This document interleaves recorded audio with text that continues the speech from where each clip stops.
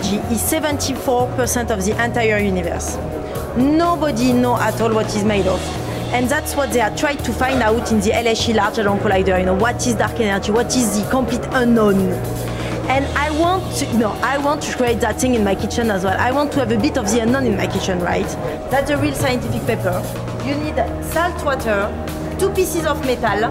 So here we've got golden pigeon's egg. And you need microwave. Easy peasy. I've got the magnetron from a microwave. And then when I press that thing, I'm basically boiling the egg, but also creating dark energy.